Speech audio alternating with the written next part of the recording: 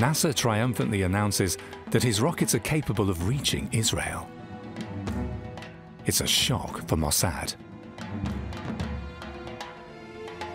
The reaction may not have been outright panic, but it wasn't far from that. The Egyptian government and Nasser were boasting day in, day out, "We will chase the Jews back into the sea."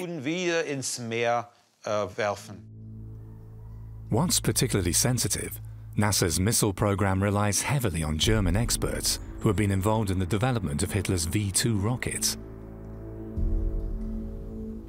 In Egypt, their Nazi past doesn't speak against them. 17 years after the war, fears of another Holocaust still loom large in Israel. Mossad must take urgent action to stop Nasser's rocket program.